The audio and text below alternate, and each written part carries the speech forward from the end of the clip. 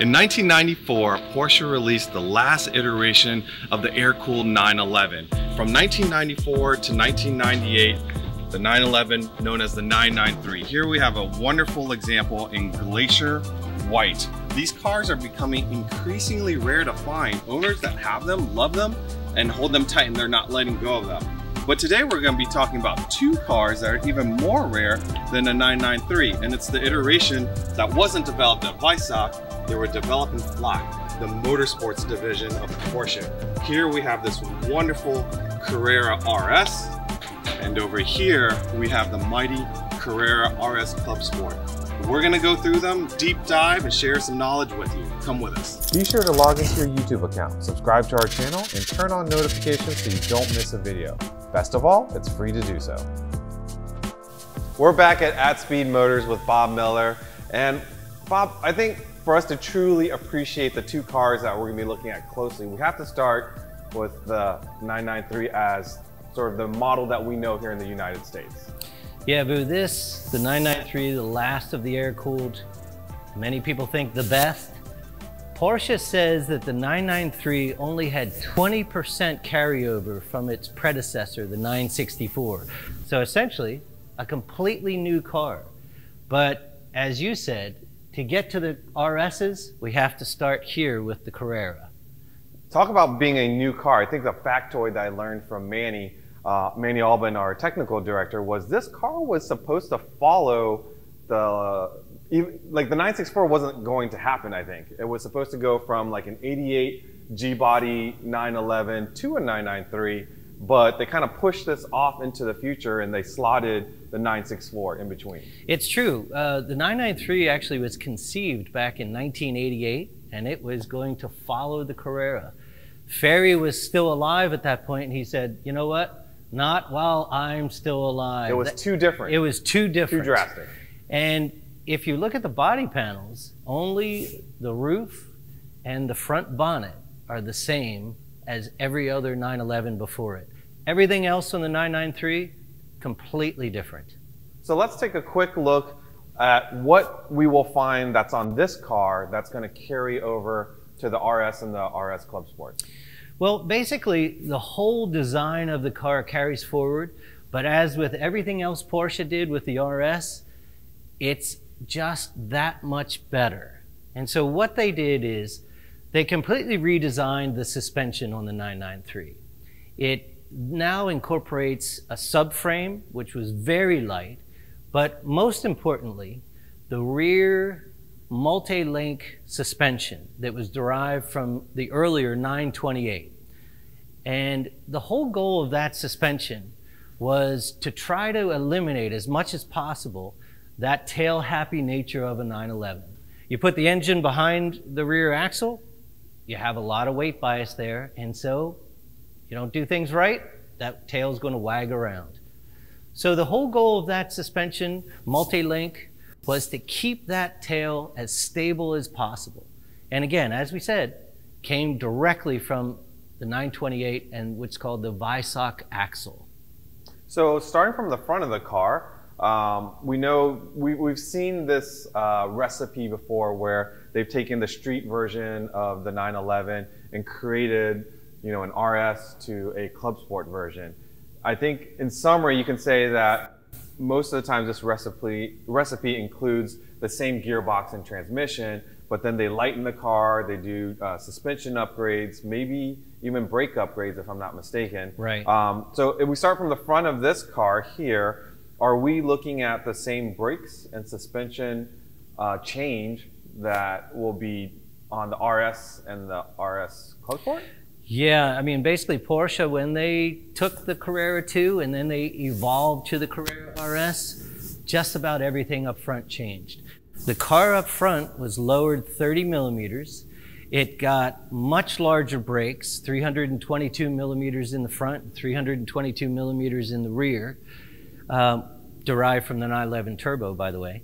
And then the suspension itself, much stiffer springs, totally different Bilstein McPherson struts. Actually, those struts and that design came directly from the 964 Carrera RS that we've already talked about. When you move to the rear, again, much larger brakes, totally different spring rates. The car in the rear, as opposed to this stock car, was dropped 40 millimeters. So again, taking the base car, but just making it better and better and better. Classic Porsche recipe. Now, for those of you that are observing this car very closely, you're probably noticing the ride height on this car is not a standard 993 ride height. It's true. 993s that came to the United States were basically for the Paris to Dakar rally. So, so what we did with this one is we dropped it essentially to European ride height. Aesthetically, it makes the car, we think, much more attractive. And then also from a handling standpoint, essentially the car is designed for that. So this car handles wonderfully. So again, so that you can appreciate when we switch over to the other two cars, let's let you take a quick look at the interior of this stock 993. So from an interior standpoint and a gauge standpoint, cluster standpoint, etc., you'll recognize just about everything from a 964, but evolved. Still 911, still classic, still recognizable, but just a little bit different. So Bob, why don't we pull the latch and let people see the heart of this 993?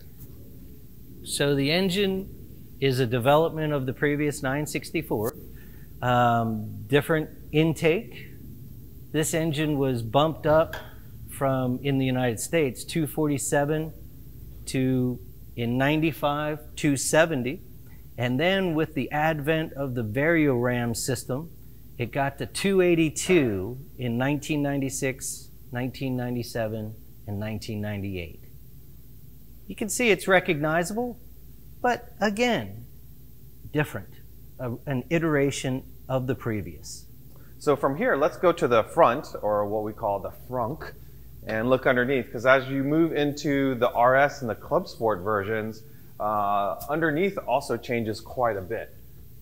So as a reference point, let's take a look at this Street 993. So fully carpeted, kind of standard, nothing surprising here.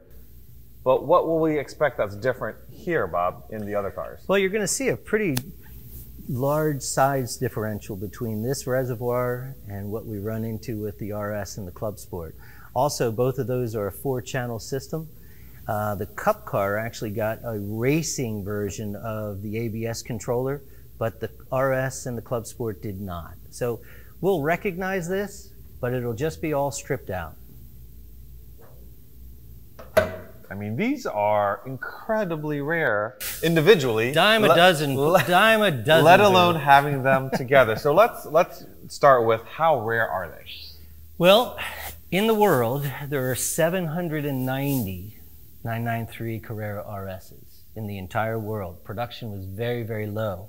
What Porsche was doing is they were homologating their 993 RS. So between the Carrera RS and the Carrera RS Clubsport, there are a whopping 1,014 cars ever made. And none of them made it to the United States. No, the United States sadly had all kinds of restrictions that kept these cars only to the rest of the world. And for those that don't know, how did they finally end up in the United States? Well, back then you could still import the car theoretically, but you would have to convert everything that made it special into US spec. And so it wasn't worth doing. Then once we hit a certain mark with the EPA and the DOT, these cars are now allowed into the country without any changes. So we took a look at the Street 993s, gave everyone sort of a base. Let's start with the least wild of the two, right, the Carrera RS here. And maybe we start from the tail end and move forward, since the way you've parked them. Sure. Well, visually, what you'll notice with the Carrera RS is instantly from the outside you see a different rim. The spectacular Speedline 3-piece rim. Manny and I think Vu as well, one of the most beautiful of all rims that Porsche ever had commissioned. Iconic. Very iconic. Also with this car, there was an option for a much more aggressive aero package. It was called the Clubsport Aero Package. This car has it, which you'll notice with the very large fixed rear tail. Beautiful design, very recognizable, and completely functional and adjustable, which is amazing. Now the Carrera RSs that I've seen in books and such that didn't have this full on, this is a pretty wild body kit for driving on the street. Between this body kit versus the standard Carrera RS body, right, are these more rare? The Motorsport or Clubsport package is significantly more rare on a standard Carrera RS. With the Clubsport that we're going to get to, it was standard. That was stock. Standard. Okay, gotcha. It came that way. Once we move into the engine, now we're looking at something completely different than what we just saw.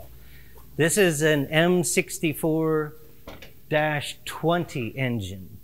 What Porsche did is they increased overall displacement from a 3.6 to a 3.8.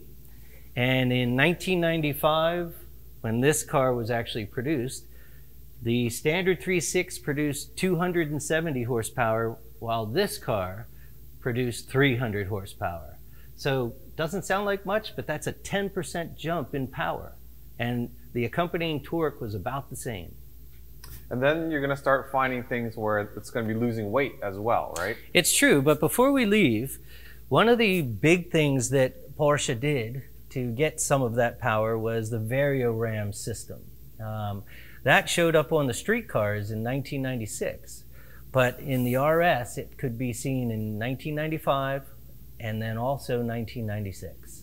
The exhaust system was basically motorsport derived with a high flow cat system, just letting out air more easily for that engine to breathe, and so helped overall power and torque. And good sound. And good sound. Anything, the deck lid is a standard steel, anything lightweight back here? This is a lot of weight. It is a lot of weight in relative terms, but remember, the standard Carrera had a deploying wing. Oh, with motors and such. Right, with a motor and all that mess. I'll bet you if you weigh the two, they're pretty darn close, and now you have all this downforce attached. Gotcha. Continuing forward, what Porsche did, and another reason we didn't get these cars, they had thin glass in the rear, thin glass on the side, thin glass all the way around, including the front windshield, which of course, Department of Transportation would never let in back then. And no sunroof. No sunroof. Couldn't even get a sunroof on the RSs. This car was originally from Japan, which actually is wonderful because a lot of the Japanese ordered cars came with air conditioning, one of the options for a Carrera RS, and something that makes the car usable all the time, no matter the weather. Now, looking inside, I noticed the beautiful carpet kit. I don't know if Damon can focus on, but it actually says Carrera RS across the back there. And as you're looking in that direction, you can't help but notice the white painted seat backs. Also a nice little touch. Right, these are sport hardback seats, painted body color. If you remember when we did the 73 RS evaluation, this was the first time you saw a straight body panel or a straight door panel here that got rid of all the map pockets, etc. This has that same door panel style.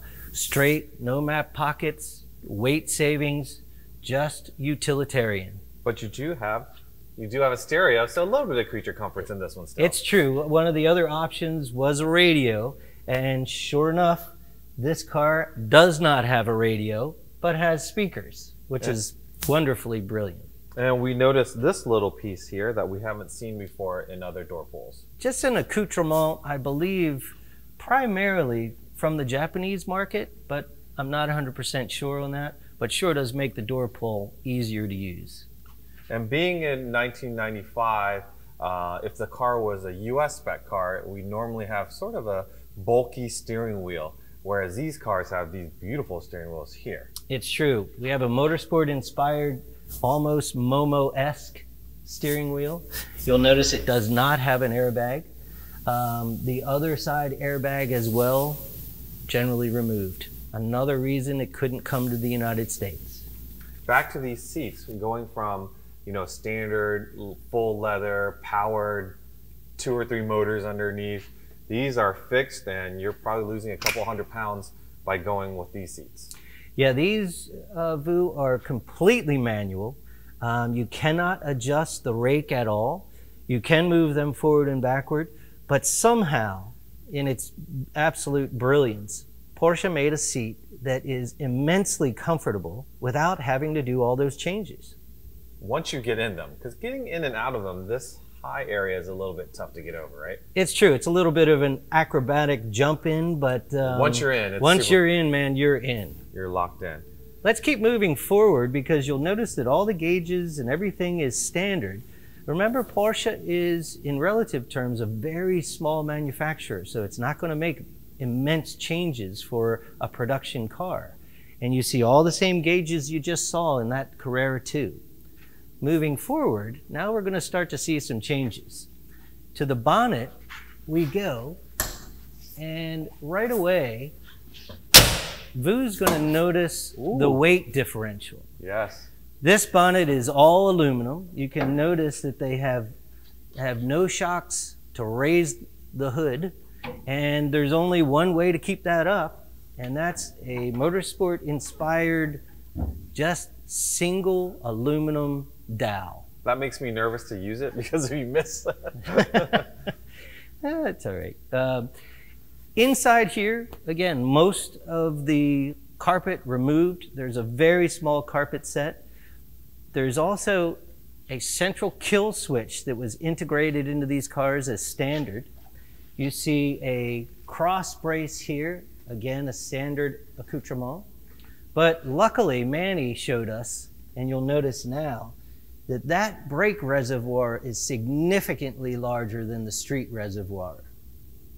And notice the top of the shocks. That's unique to this car. It is, yeah. These shock systems, again, a cast, almost a monoball style upper strut mount.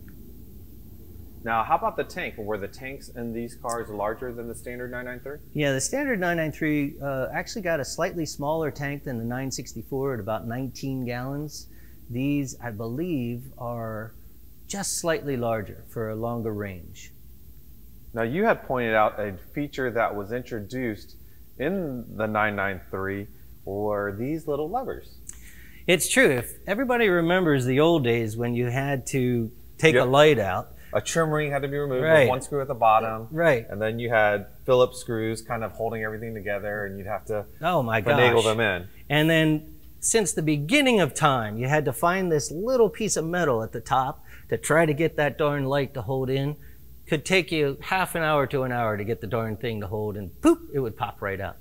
All of a sudden, with the 993, we push a little plastic piece here, pull a little lever, and the whole darn light can slide completely out. And this is just like the modern day Porsches. My 996, a Cayenne, all modern Porsches have this guide system. Right. Now you can pull the headlights much easier. You can pull it out, push it in. One downside is this is all one giant sealed component. So unfortunately, a little more expensive than a single bulb. Right, exactly. All right, so anything else about the Carrera RS before we move over to the Clubsport? Well, we have our standard street-based G50 transmission here, but the RS and the Clubsport get different gearing than the standard C2 that we just talked about. So we have a different engine, we have a different transmission with different gearing, we have very recognizable rims in the speed lines, we have the 911 turbo-inspired braking system, we have the Bilstein McPherson struts and higher level springs. Actually, these Bilsteins and the rear shocks are directly from the 964 RS, so a real carryover. You have the car lower that we talked about, 30 millimeters up front, 40 millimeters in the back. And now you have the car lighter. So classic Porsche. The RS is an iteration, just that much better. All right, so let's move over to the 911 Carrera RS Clubsport. And since you've parked it in this position, we might as well start with the front. Okay, now I can't emphasize enough the uber rareness of this car. 224 units worldwide. Very, very few options. You'll notice the Clubsport spoiler system up front. That's standard on this car. We have the same aluminum, which auto opens, aluminum hood that we did on the RS. We now have basically no carpeting, the same cross member, the same larger reservoir, but now our kill switch is actually wired up so it's actually usable from inside the cockpit. You can pull on that, there's a wire, and the whole thing shuts down. Just like a race car. This is as close as you can get, literally, in 1995 and 1996, to a factory race car driving around on the street. And this thing was street legal. So inside the boot, everything's familiar to you. It's the same size tank as the Carrera RS, but just stripped out even more. So Porsche is trying now to save ounce after ounce after ounce on this car. And less stuff to take out if you need to service. Like you're looking at all the reservoirs the relays are right. all accessible. Everything's right in front of you. And we also have those amazing quick pop 993 headlights. Now this car's power steering or no power steering? Power steering in the RS and the Clubsport. Once you got to the Cup car, no power steering. And how about the brakes?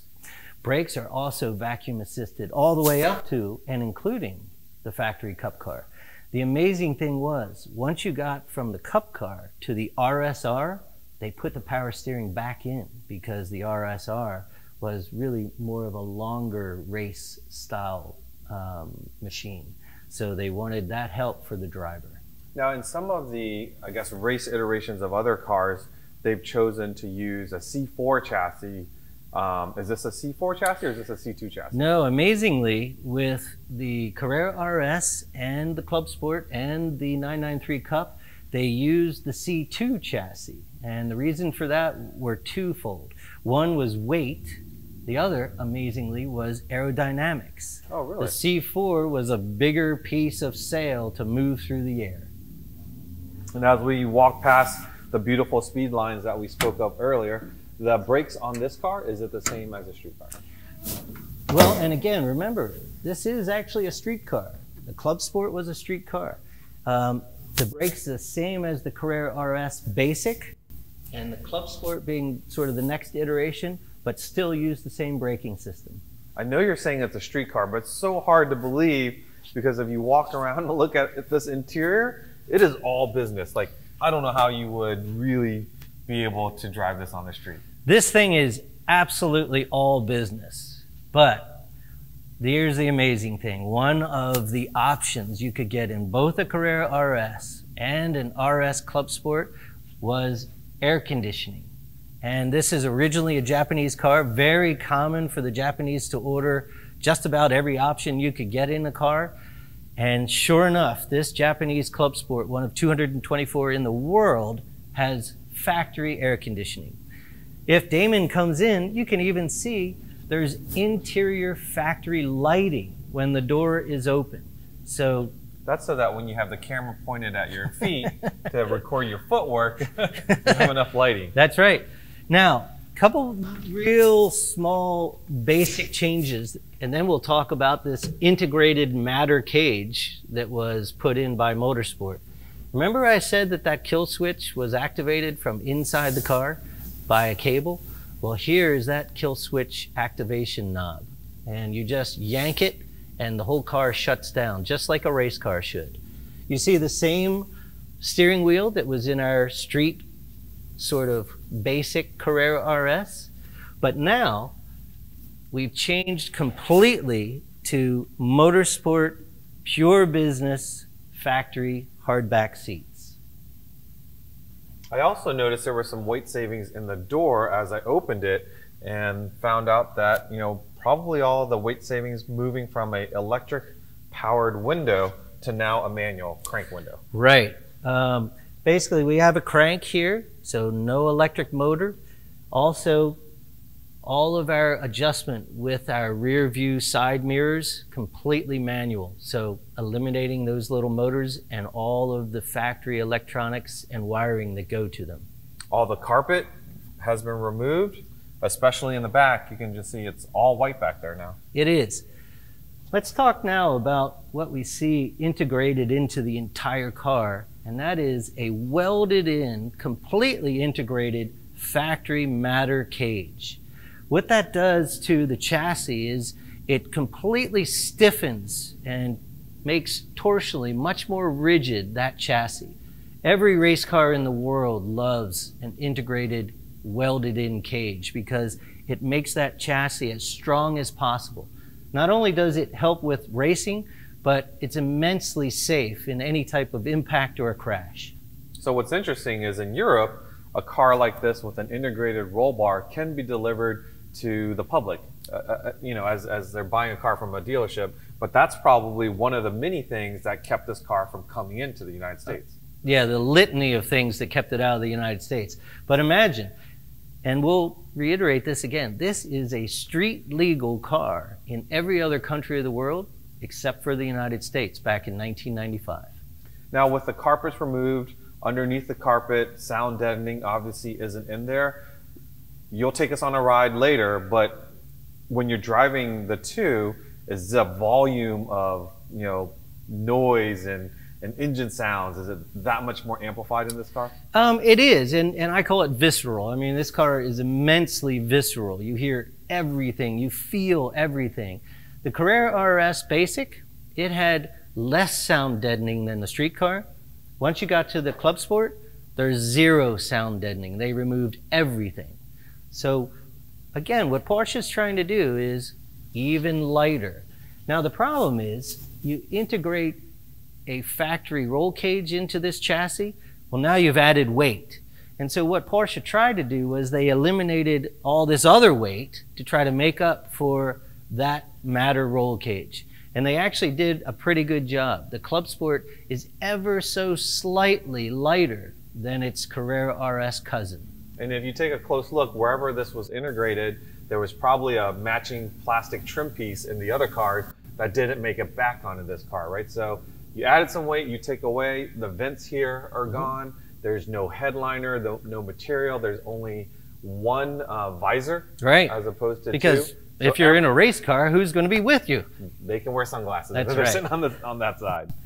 All right, so the same pull for the engine lid on all the cars.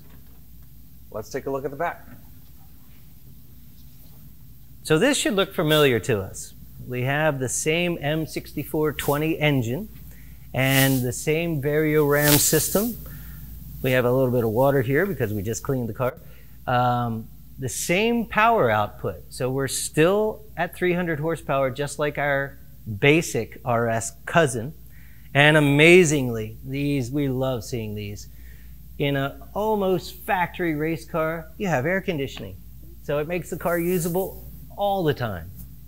So between the engines of the two cars, fairly the same. Yes, almost identical. Exhaust systems, nearly identical. But remember, even as a pseudo factory race car for the street, Porsche is still environmentally conscious. So they're running catalytic converters. High flow cats, but still cats. So along the same lines of the Clubsport theme of using a fairly street engine, street transmission, maintenance on this car is probably similar to a street 993. Oh, it's unbelievable. I mean, the 993 was immensely reliable, as are these cars. Carrera RS's, Clubsports, basically just a little bit more power, same basic design, essentially the same engine, same pieces, very low maintenance. Well, I think that's enough talk about these cars. Bob is going to actually give us a treat and take you for a ride in both cars so you can get the full impression of what it's like to drive a 911 993 Carrera RS on the street. On the street, and he's also going to take the Clubsport out on the street. So let's do it. Let's do it.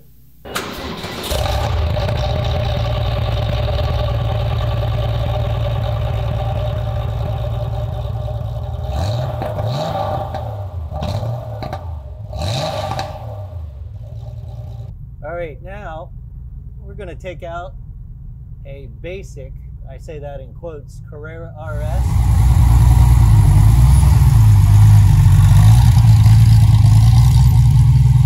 We just filled up a little bit of fuel, standard gas, which is great. And we'll see what this baby can do.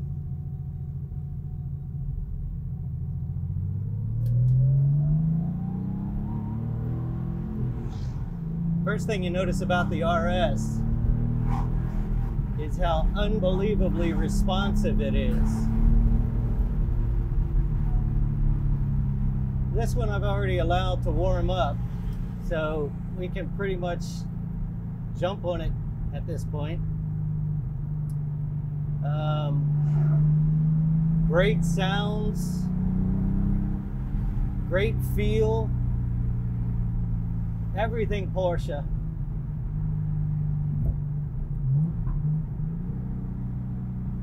First thing we're going to test out will be the difference between this 3.8 and the standard Carrera 2's 3.6. Then you add in a little bit of lightness, less weight, and we should really feel the difference. So let's see.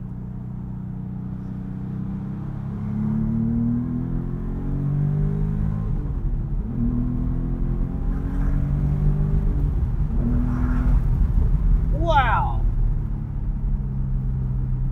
Okay. This baby is ready to go to a racetrack. It's been a long time since I've been in a 993 Carrera RS. I had forgotten how amazingly responsive and sophisticated they feel in comparison to the 964.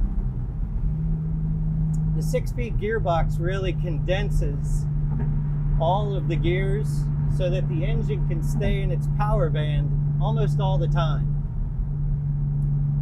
One of the differences we'll feel with this car is the relative quietness of the car.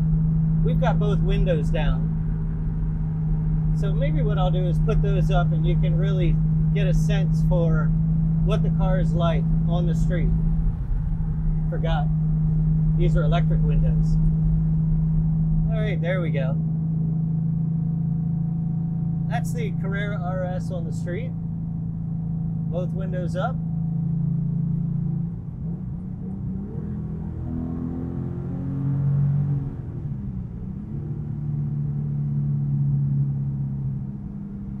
Easy, Bob, easy. Car really changes its tone somewhere around 5,800 RPM. Must be the Varioram system really kicking in full bore. There's an amazing difference right there. Red line on the Carrera RS 3.8 starts at 6,800. Now we're in top gear, 6th gear. Car very, very stable, easy to drive. There's ever so slight push up front. Brakes, of course, with all Porsches, fabulous.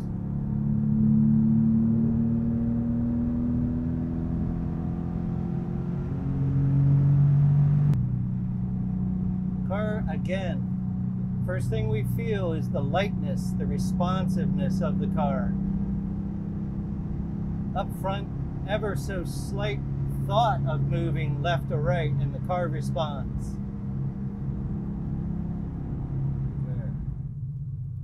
There's just no delay on this.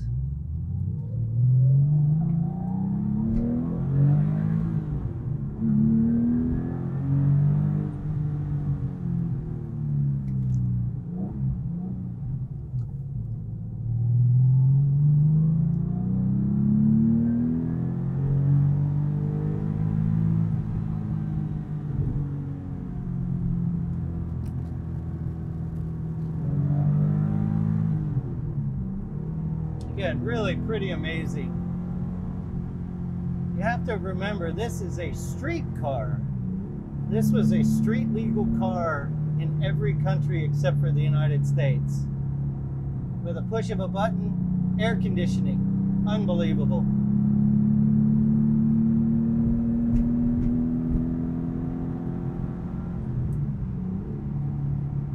All right, let's take this on some relative back roads and see how she responds there. I love the fact that Porsche was homologating this car for its 993 RSR race car. Once they got to 1,000 units, in this case 1,014 Carrera RSs, they just stopped. Okay, we're done. Because really our goal is we want to homologate that 993 RS. Just for kicks, let's try the air conditioner.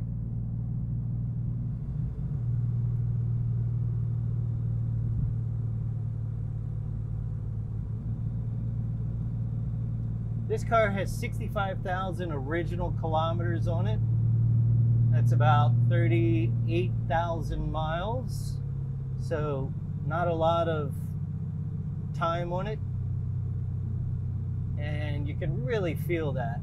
The car's super quiet in terms of any creaks or groans or anything like that. A fabulous example of a normal Carrera RS.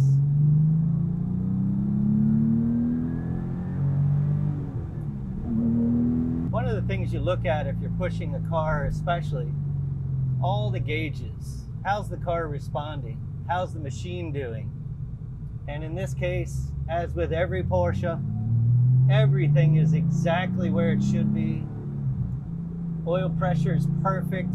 Oil temperature is perfect. Nothing out of sorts, even when you're pushing the car. Amazing. Now what we're going to do is we're going to switch this car for its cousin, the 993 Carrera RS Clubsport. So we'll see what that one's like in comparison.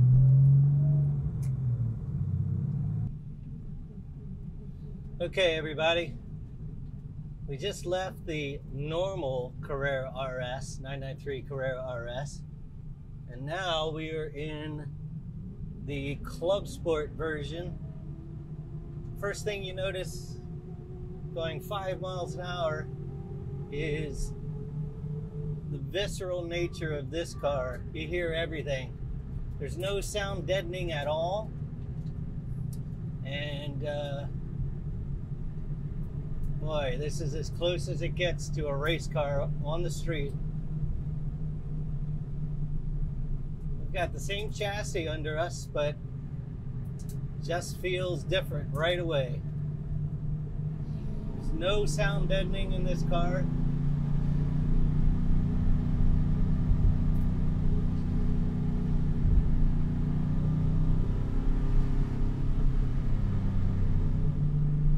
I know the gearing is the same, but it just feels quicker.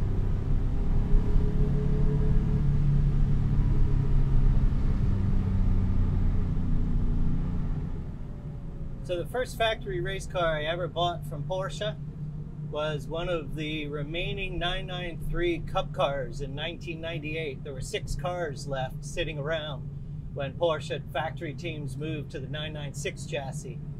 So I got the car with 7 kilometers on it. Only Jürgen Barth and I had ever driven it at that point. And I have to tell you, this is reminiscent for sure of that car.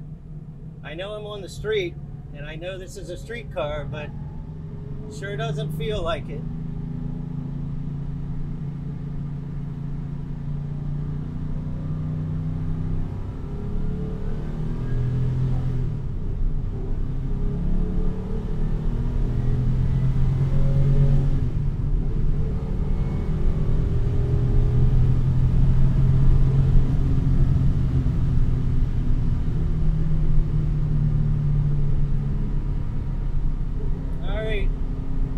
instant differences.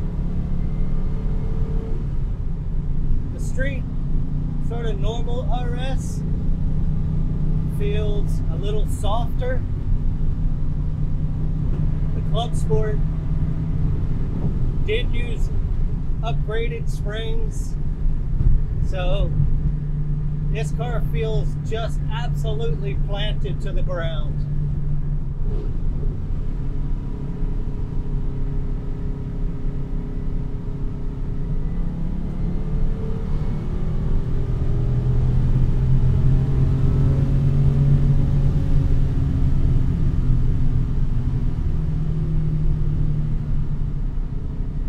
Unbelievable cars these are. Everything about this car is just more. And you're just so connected to it.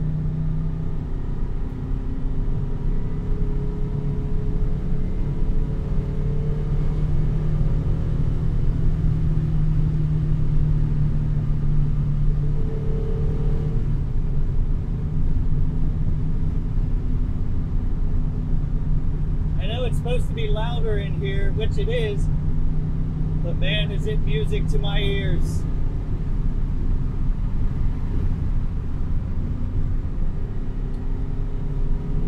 Can't say too much more about the car other than I absolutely love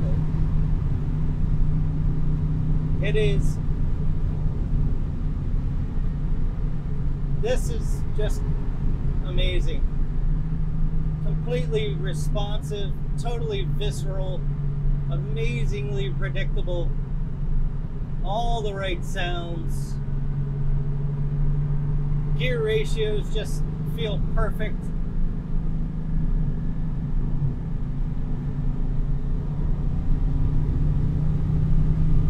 Now let's take it on some slight back roads. Again, this is about as close as it has ever gotten for me to a 993 Cup car, which I spent a lot of time in. This car is phenomenal.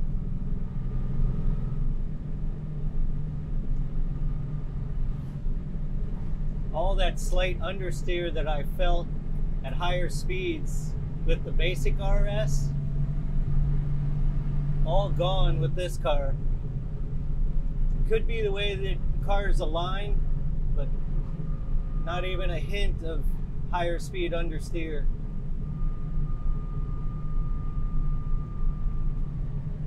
The amazing thing is here we are at 35 miles an hour. The car is just as perfect to drive as it was at 110 miles an hour. I can't tell you any more than I already am in terms of you gotta own one or try one or take a ride in one, have a ride in one, whatever you can, try to get in one of these cars. Again, that's the 993 RS Clubsport. Amazing.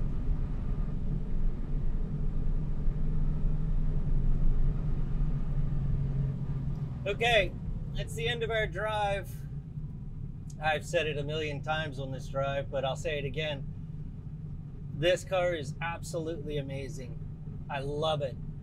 The integration of the cage, the lighter weight, the visceral nature, everything about this car just takes that further step from a normal, and I say normal, 993 Carrera RS to this car, which is a 993 Carrera RS Clubsport. Just for kicks, let's just, heck, we'll just try the air conditioner in a factory race car for the street. Absolutely incredible.